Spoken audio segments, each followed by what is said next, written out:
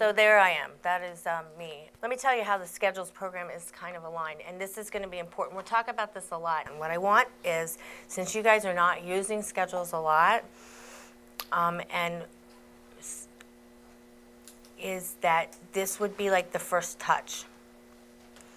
And for you to understand that we're there really actually to facilitate your use of the schedules.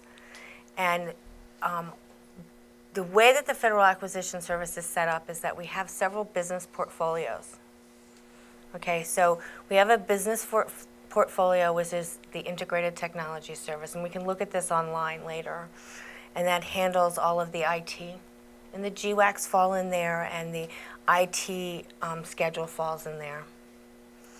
We have a business portfolio, which is the General Supplies and Services. And the bulk of almost all of the non-IT schedules fall in there, as well as our stock and SOP programs fall in there. Then we have another one, another business portfolio, which I would call for short Wings and Wheels, which is, and also fleet. It's called TMVCS, Travel Motor Vehicle, TMVC, Card Services, so Wings and Wheels, is the third of them.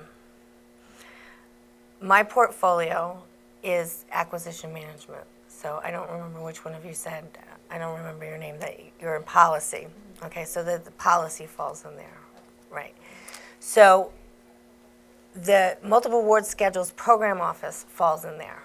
We do not manage any of the schedules. The everyday running of all of our 30-some-odd schedules, solicitations, is run by those business portfolios. They manage those solicitations, they award those contracts, they administer those contracts on a daily basis, right? 18,000 plus contracts on a daily basis. Our office, the program office, right, is that centralized office that deals with the policy that comes out, with process improvement projects that come out, and all of those things. That is sort of like that centralized repository for all of it, and is the collaborative office that across the entire thing. Okay, so let's talk about what is an FSS contract. What is a Federal Supply Schedule contract?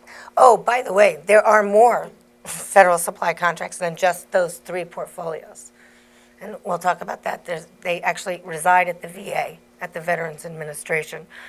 And we have delegated, the policy stays at GSA, but we have delegated authority per the statute to the VA to manage 11 contracts. So Federal Supply Schedule contracts are government-wide contract vehicles for commercial products, services, and solutions, specifically commercial, okay? They can be known as schedules. They can be known as multiple award schedules. They can be known as mass contracts. They can be known, they're known as a million different things. They are governed by statutory authority, Section 201 of the Federal Property and Administrative Services Act of 1949.